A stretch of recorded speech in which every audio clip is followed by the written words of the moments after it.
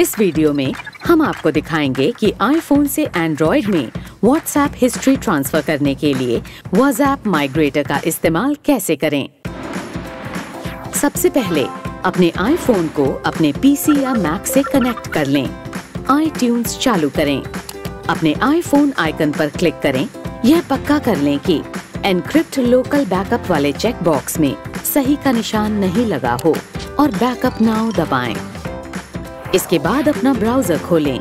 WazzapMigrator.com पर जाएं। IPhone viewer installer download करें और इसे चलाएं। बताए गए इंस्टॉलेशन चरणों का पालन करें और प्रोसेस पूरा हो जाने के बाद प्रोग्राम को रन करें। अपनी डिवाइस चुनें और रॉ फाइल्स आइकन पर क्लिक करें। ट्री व्यू मोड पर जाएं।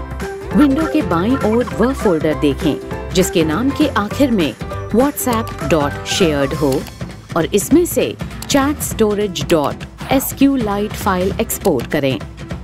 यदि आप अपना मीडिया भी इंपोर्ट करना चाहते हैं तो मीडिया फोल्डर एक्सपोर्ट करने के लिए उपरोक्त चरणों का पालन करें।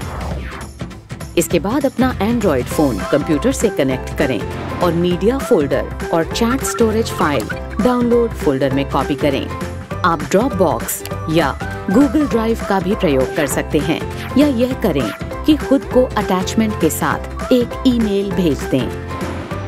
कृपया WazzapMigrator का इस्तेमाल करने से पहले WhatsApp को अनइंस्टॉल कर दें। इसके बाद गूगल प्ले स्टोर से WazzapMigrator इंस्टॉल करें।